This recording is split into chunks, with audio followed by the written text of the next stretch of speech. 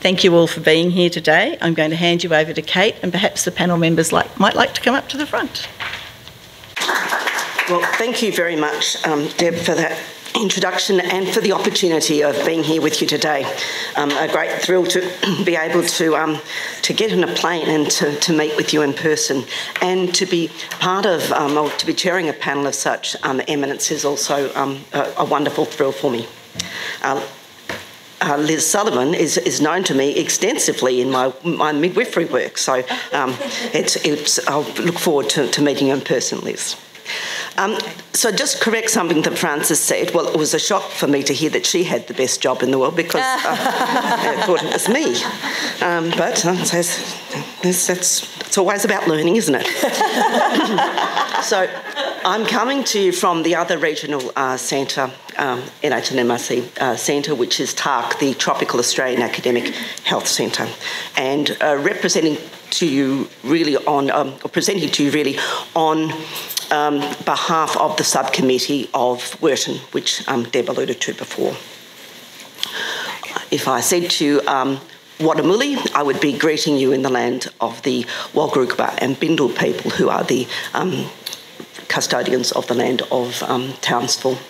And I just join in the acknowledgement of country that was given previously, and pay my recognition to the work of the elders past, present and emerging in their continued connection to land, waters and culture.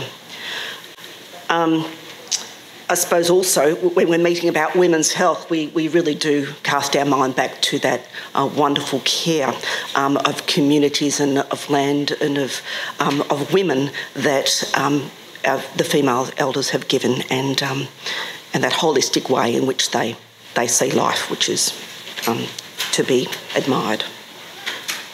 So, Wellbeing, as Deb has alluded to, sits very well under ARA and seeks to empower and improve equity, health and equality of life for all Australian women, integrating prevention, healthcare, research and translation for community benefit. Women remain underrepresented in research, particularly in senior positions, and addressing this inequity is a priority for Wellbeing. The objectives of Wellbeing, building capacity and credibility across all priority areas of women's health, developing women's careers, and I suppose that's been a particular focus for the Workforce Committee.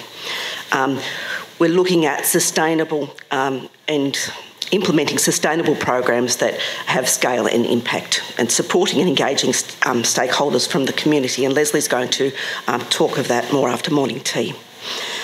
Certainly looking at high quality applied translational research, as Deb has spoken of, and developing the work of, or the profiles of clinicians and other female health researchers. Looking here, as you would expect from a MRFF funded project, $5 million over 5 years, we're sort of halfway through, you'd expect that it would have good governance, and so it does have.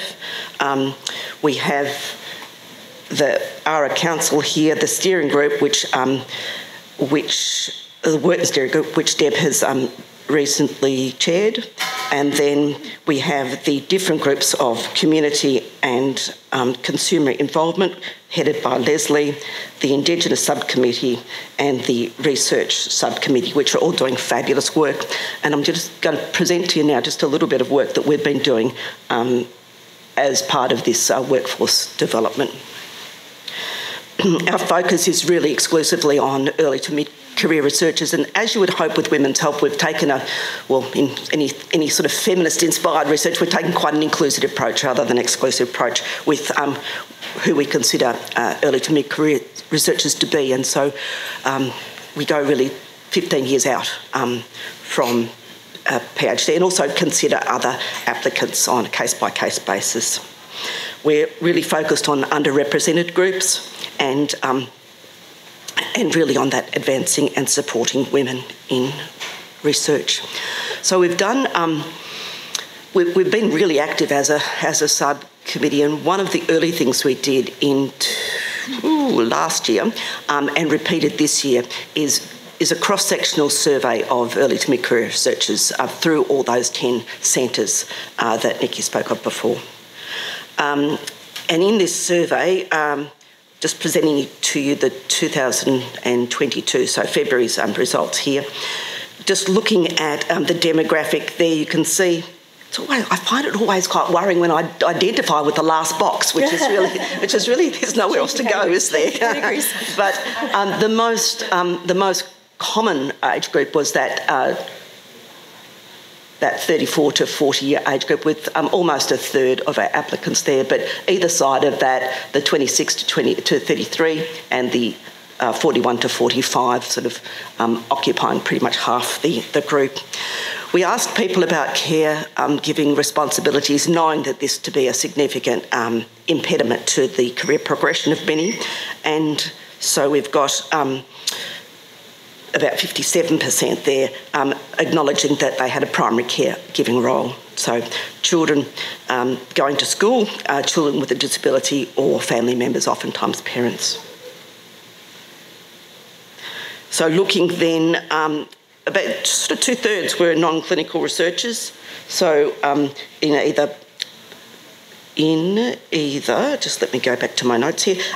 So we're non-clinical researchers, and 25% were clinical. The majority of respondents were working in universities, public hospitals, medical research institutes. And you can see there 25% in public health. Looking at the levels of satisfaction, the bars that are blue are respondents talking that they were satisfied. That horrible maroon colour is not satisfied, and the neutral is the grey. And you can see balancing life and career, almost half were satisfied, so that's a move forward, which is pleasing to see. But it also means that over a third were not. Having career opportunities, mostly were not satisfied. Career progression, fairly even between satisfied and not satisfied, and having job security was probably the biggest issue of being not satisfied with half the group identifying this. So I just have to explain this one a little bit to you. So these were the 15 areas that when people were asked about their career development supports, what they valued, so in rank order there. And then highlighted in the red, they were also asked, did they receive the support? And highlighted in the red is things that are important, but where support was not, they perceived was not provided. So in name, they are networking, mentoring, fellowships and scholarships, executive and or collegial support and sponsorship, guidance on how to undertake effective research translation aligned with clinical practice, travel support and prize opportunities. So this has really influenced the work that we have done to date. I suppose looking at looking at grant writing, we're really focused on the how people become independent researchers, formulating the grant plan, so that program of research, and realistically navigating to a successful career, and also looking at those barriers that are named there. So our activities, we've got emerging leadership fellowships in train that they will finish up with us at the end of the year, and we'll be recruiting towards the end of the year for the next lot of fellowships. We've got the Workforce Hub and the Education and Training Platform that is clearly needed for, and we'll address some of these issues. We've got the funded awards for the early and mid-career researchers. We've had $15,000 grants, about 36 of them, and we'll be advertising them through your centre. So we'll hope to get a lot of you on board with applications, and establishment grants which have helped the different centres in specific women's health research, and the communication and stakeholder engagement, which is an ongoing thing. So that's a little bit of us. And now I might pose a question to the panel. At the ready, here they are. Could I ask you all to reflect back to your early and mid-career researcher days and to identify people or events or undertakings that stepped you along in your career? You've all had very different journeys to where you are, and it would just be really lovely, I think, to hear from you about what assisted you.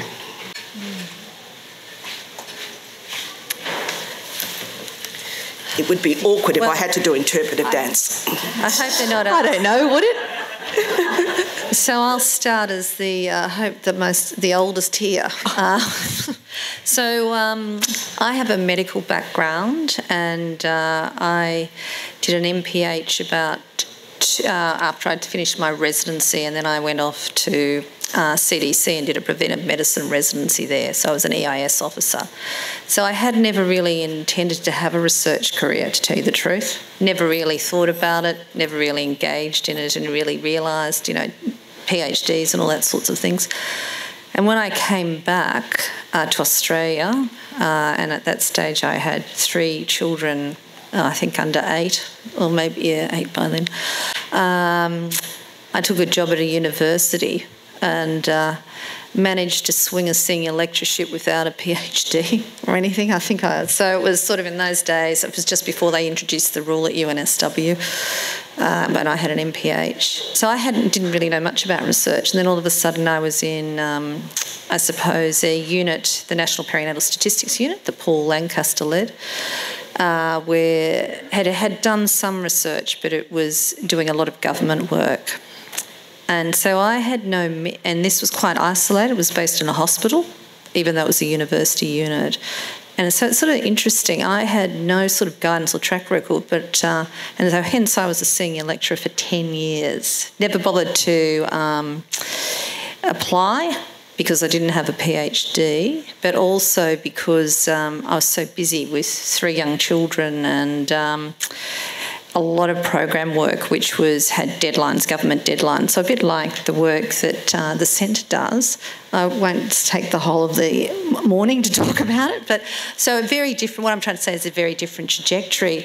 And it wasn't until I saw something on the university in 2006, gosh, showing how old I am, which was a women's leadership program that was for level C's and D's. And because I didn't cost the university any money when I requested things, because it was all externally funded, I got a yes, I could attend. So that's what changed my trajectory. Oh, you should, because I'd never ever had a performance review in 10 years.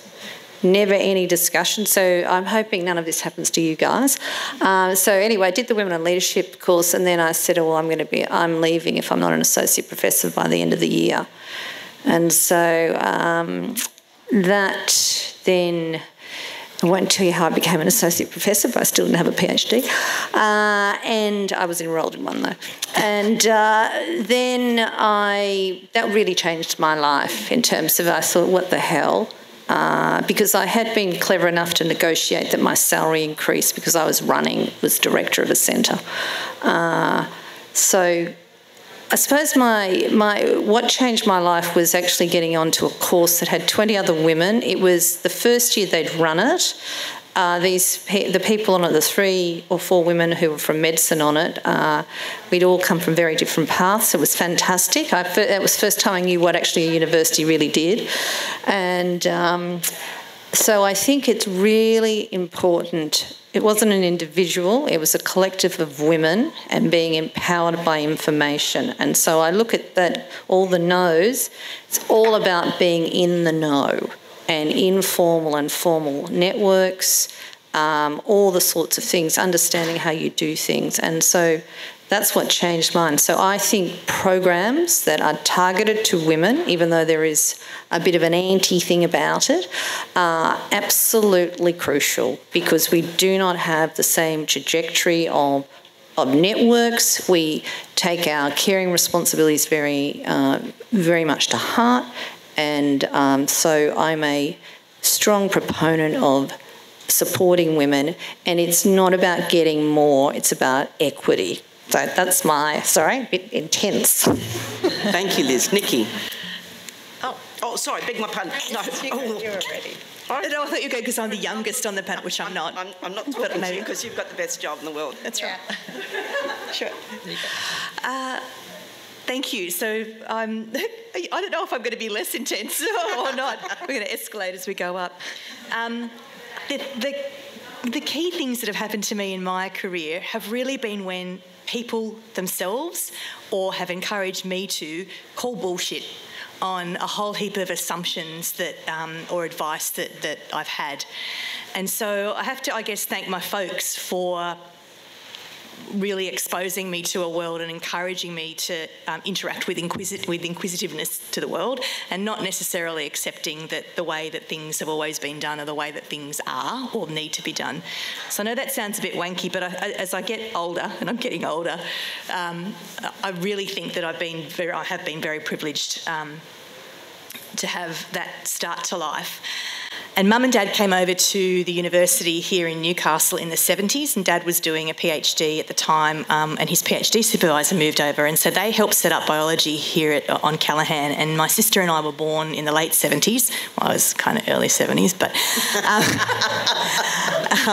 and we grew up running around the grounds of the university at Callaghan, and watched it grow and expand, chase mosquitoes and other sorts of things around over the years. And so for me, it was always just a given that that's where I would go after school. And so again, just being in an environment where those things are expected or a part of what would be normal was very important to me. And then in Year 10, I had to go and spend some time with our school. I went to Cardiff High School, our careers advisor, who was a bloke, quite a traditional bloke, and he asked me what I wanted to do, and I said I want to do medicine. I want to go to university, I want to study medicine, and I want to, because I want to help people, I want to make a difference in the world. And he said to me, "Oh, Frances, I think, girls are probably better suited to TAFE. Have you thought about doing a technical certificate at TAFE?" And I went, "Oh," because I actually had never considered going to TAFE, and I bagged TAFE at all, but I thought that hadn't even been a possibility. I went, "Oh, I'd never really considered that. I might go and have a look at what's there." And went to lunch, and then came back, and my first subject after lunch was chemistry. And I had a female chemistry teacher who's still teaching today. See, I'm not that old at Cardiff High. And Ms. Woodbury, and she was, and she said to me, "What is this that I've heard about you going to TAFE?" And I went, "What the heck?" And she said, "Mr. Cooper says that you're going to TAFE." When you can go to university and you can do anything you want, so don't listen to his bullshit. And he said, "And I'm really cross with him for doing that, and I've told him so, and you should make sure that you follow the path that you think's right for you and don't limit yourself." And I went, "Whoa, okay." And so again, a woman who was a female science teacher in the late 80s, early 90s, and copying this sort of thing for herself, and then advocating for me to call bullshit on some of the things that have been said. And then, so I went to uni and didn't get into medicine, but was really, I then went and did a science degree and fell into psychology, which I absolutely loved because it taught me a new way of thinking about the world and a new way of appreciating humans and working with humans. And I always thought I would do clinical psychology because that's why you do psychology, even though my dad would call it pseudoscience. I think, we can have another question about that, Dad. And then I think because Dad had done a PhD, I was always interested in doing research. And I didn't really realise that's what I was doing. And because I was always interested in understanding why. So I'd always ask why. I'm annoying. I must have been an annoying child. And I think I've passed that on to my kids because they're beautiful but quite annoying. So why is that? And not really accepting, again, that idea that because things have always been done that way, that's the best way to do them or the most effective way of doing them. And so I then, I thought I wanted to do clinical psychology. I applied for the Masters and didn't get in, and devastated because this is my path, and thought, oh, well, I'll do a PhD. And so I met Amanda Baker, who was at the uni at the time, and she just had her first academic appointment herself, just had a baby, and I caught her on a day when she was just inside her office having a bit of a weep because she'd had a really stressful night with her bub, and then she had this really high-powered meeting, and I turned up going, "Can I do a PhD with you?" And she just went...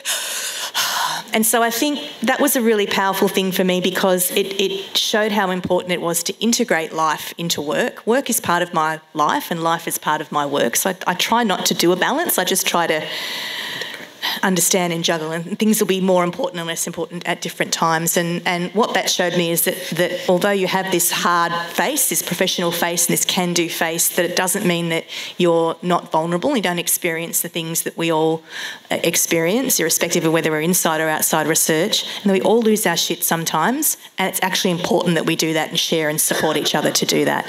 So that was really great. And then we went and I did a PhD with Amanda. And then fell pregnant myself and received some career advice from one of the very senior clinical academics in psychiatry at the time, who also happened to be a family friend, and sat me down and said, Frances, you need to decide whether you're going to be a mum or a successful researcher. And I went, that's bullshit.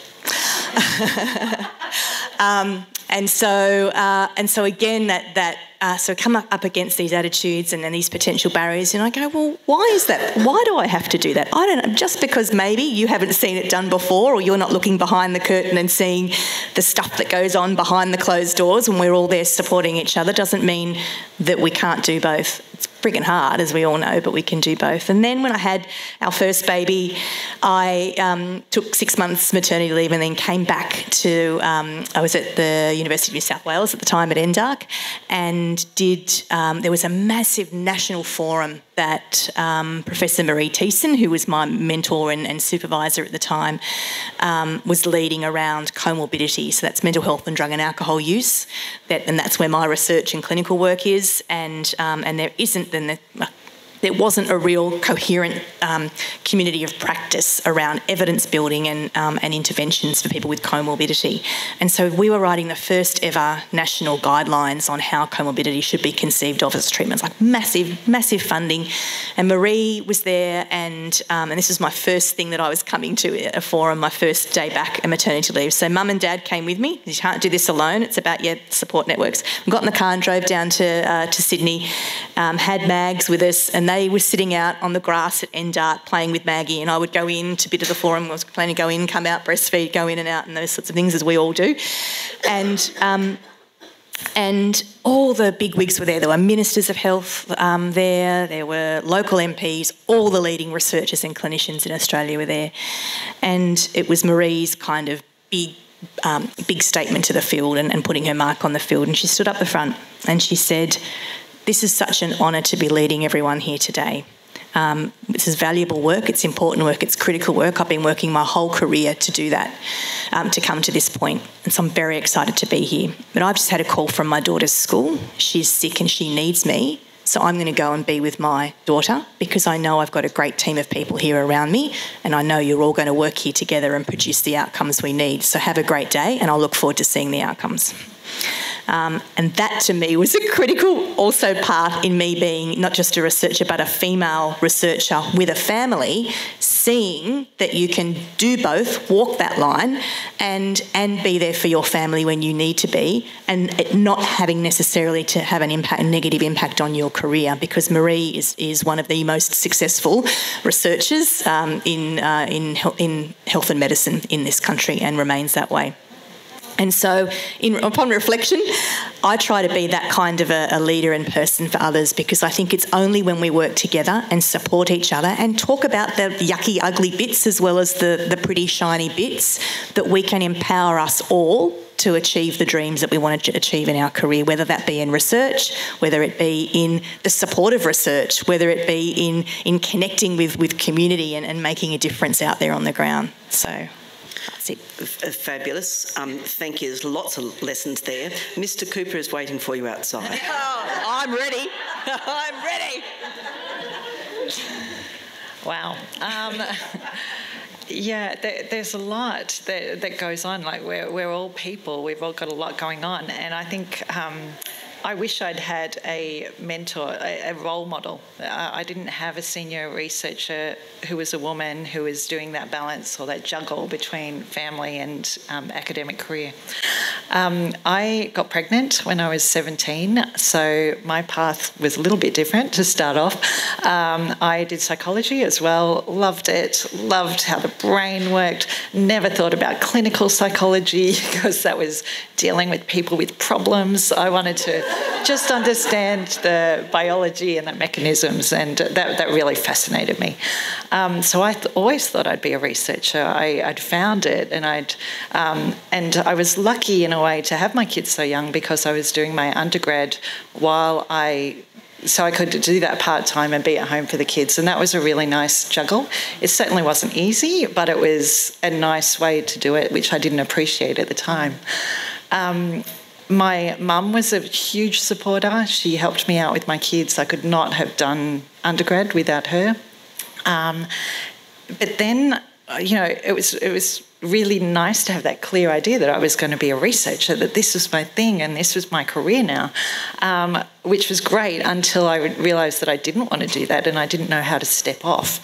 But through the first 15 years, I had supporters, and by supporters I mean academics that threw me in the deep end and always said this would be a great opportunity and put me on committees and put me on, society boards, and it created opportunities. And I don't know if it was because they were trying to get out of something or if they really believed in me, but either way I jumped at the chance. It was scary. You have to back yourself, and I think that's what we don't do very well as women. I certainly, you kind of do things despite everything rather than because you're supported, and so that was a huge thing. I guess I've always been, I'll show you, I'll do this as well. And so you kind of just pushed on. So that was sort of my research career. I was going through and just being exposed to different networks and people in senior roles who I kind of looked at and went, I guess I can do that. That looks like something I can do as well, and just as good as you, which, it's sort of self-affirming, but you always have that seed of doubt. We all have the imposter syndrome and we shouldn't be here. But you have to surround yourself with friends, with peers, and not just in academia. You have to have friends in the normal world who can actually give you perspective. And I think that's a great thing from having a family as well, because when you do get that call, you leave. They're your priority, and you just work it out, right? You just do what you have to do, and you muddle along, and somehow we all get through. When I decided that I didn't want to be an academic, the biggest step there was my friends and support crew outside of academia. No one in academia knows what it's like not to be an academic, so they're not a very good source of information and certainly can't tell you about the other possibilities, whereas people outside can, and they can support you. And so I really leaned heavily on those people as I left academia to show me what other opportunities were there. And there was a lot. As researchers, as clinicians, you have so many skills that are transferable. You don't understand what they are until you leave, mainly because when we write up our CVs, we always have to list our outputs, and so you're writing, I've got so many publications and I've got these grants and I worked with the community on this endeavour, but it's all the skills that underlie that are really important. And it wasn't until someone took my CV, highlighted all of my publications that I was so proud of, and that my blood, sweat and tears had gone into those, and just wrote excellent communication skills, excellent written communication skills, and I was like, oh my God, what's happening here? But you realise that is important in academia. We all know that, but it's the skills that underlie that, and it's until someone points them out to you that you don't actually realise that you really. It's empowering, and it means you can do anything, and you start to believe in yourself a bit more, and that was a really nice process to go through as well. So. Well, thank you. I mean, what pearls of wisdom and what fantastic different stories, but with thank you for your generosity in sharing that. Now, to the floor, what a wonderful opportunity you have. to ask away. Deb Loxton, what was your question? My question. I think that you're very right that you need a lot of support. That you need a lot of support, both inside and outside. Big voice. Both inside and outside of the university structure. And like you, Liz, I took part in a Nagle program, a women in leadership program, and it was critical for me to seeing how what trajectories I could take. What are the critical networking opportunities that women need that maybe our centre can provide moving forward? Yeah. I'll start with that one. Look, I think the most critical thing is that the first lesson, I think, is that you do much better with networks and collaborations. Being an individual who thinks they can do everything it's not a way. You can't be successful in research. I think it's really important that we are connected into clinical health services and public health, whichever is your bandwidth, deliverers of services. So I strongly encourage people to have a clinical appointment, if that's their thing, or a public health or a health services relationship where they have people who are at the coalface of whatever you're doing. First of all, they're your greatest supporters. And also it opens up so many avenues of opportunities. And so these can be, a day a week, and there's ways to do them and be creative. So I've worked for Family Planning, an NGO, as head of research. I've worked for a day a week. I work for Justice Health a day a week, doing so even at my level. So I think that's really important, Deb, to be able to facilitate and broker and introduce people. And you've always got something you can do. And it also lets you understand the culture and what is important within those organisations. So up here there's so many opportunities, not-for-profits, health sector, public, private, etc. I think the other thing is leadership training, and so that's having a business approach. What's the value proposition? So we get research grants are very specific, government tenders are different, but it's what is the value proposition for the people you're working with, it be the consumers or patients. So I actually think ongoing leadership training, or whatever you want to call it, business development training, is really important. I think also advice on being selective. Make sure you're doing things that are both civically influenced, but that you don't just get delivered the types of roles that don't allow you to progress and add value. I think that's really important to have the strength, and I think overcoming the imposter syndrome. I think we all know what that feels like, and I think women are somewhat socialised into that sort of setting. And we all know the stuff about people applying for jobs. Men have 10% of their capability and they'll put in an application and think that they're a winner, and women will be ticking off at 90% and wondering whether they're ready. And so there's nothing to be lost. You've got to throw your hat in the ring and being bold. And I think the last thing I'll say is providing support that we all have failures, but we fail forward. So I think things may not go the way you want. It's an unusual industry, research, but I think you've got to have some staying power, and you've got to have plan Bs. So I think that's really important to support that type of thinking, that, it's not personal, I think the industry association is really important, and it informs your research, but it also makes translation that much easier. Yeah. Do you want to sort it? Okay, sure. I love those suggestions. I've been furiously typing down before notes on what we can do and potentially help at HMRI.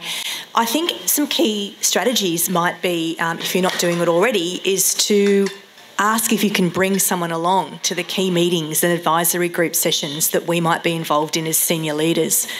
Others do this a lot. And the worst thing that's going to happen is that people will say no.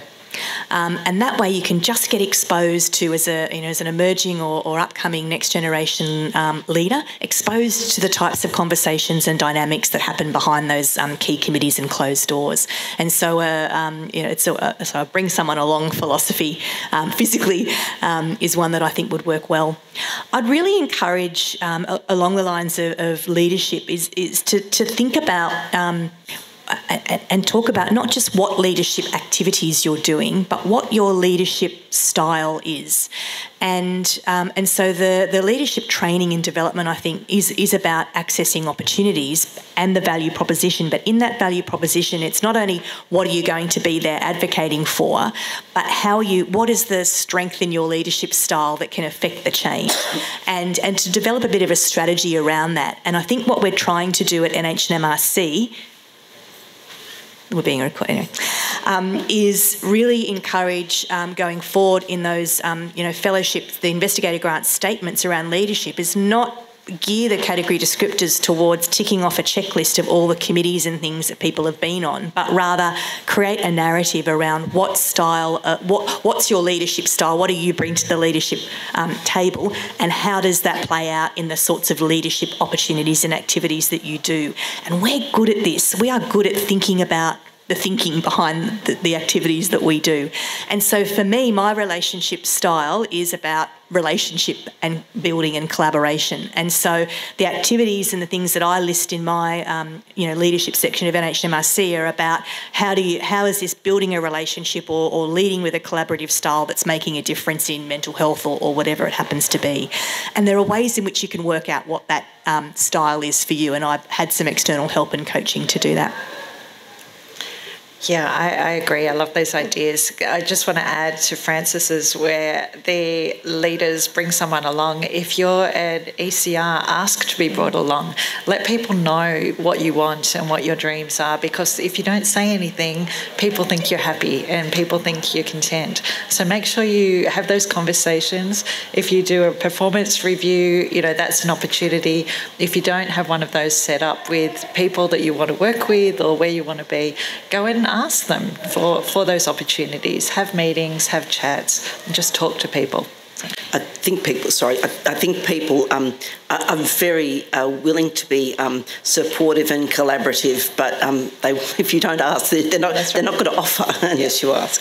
And if I may add to that, one of the better and the greatest conversations that I walk away with is where I haven't had to kind of come up with all the ideas for the person who's before me asking for opportunities. And so if you're going to be proactive, and I really encourage you to do that, have a think about the things that give you energy and the things that drain your energy, and as opposed to what opportunities or committees you want to be on, because that'll be a bit of your first clue as to where you want to be, where you might be most effective, and ask for opportunities that are in line with those things that give you energy. So for me, it's doing this kind of stuff and being around people and not sitting in meetings, but and so that can just help the person that you're going to for advice and opportunity and feedback with a bit more direction about what the sorts of experiences are to try to promote you in. Leslie. Oh, sorry.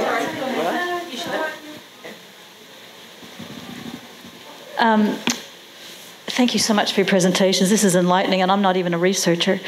Yet. Yeah.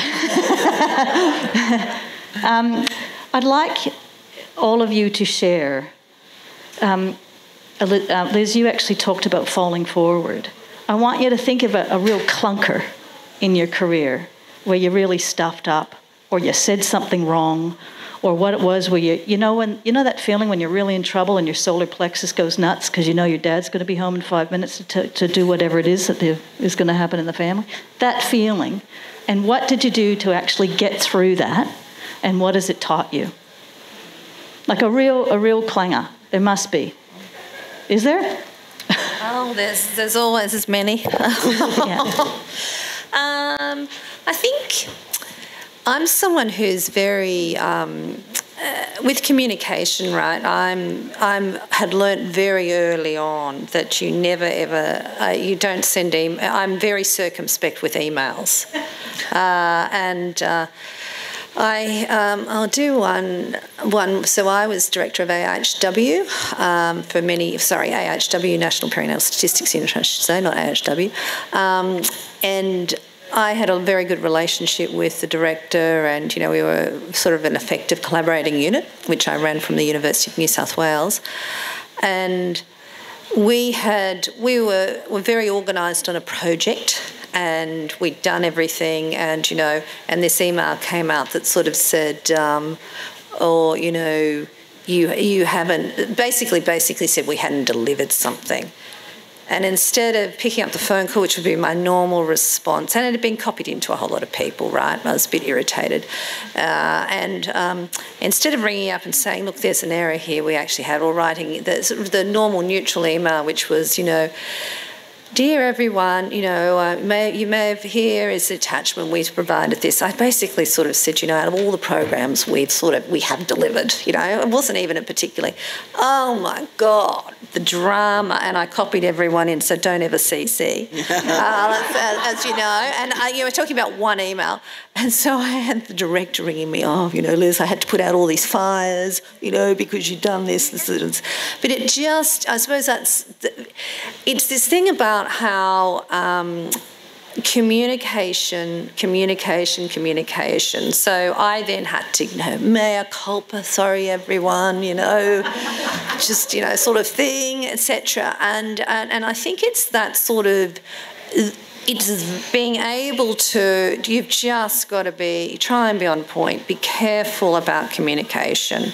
And what you might think is a throwaway remark, everybody has such a different lived experience, and it's amazing how what you think is neutral or not particularly can be done. So that, to me, I suppose that was failing forward in terms of I'm very circumspect. I just let myself not fly away, and you just got to then do it.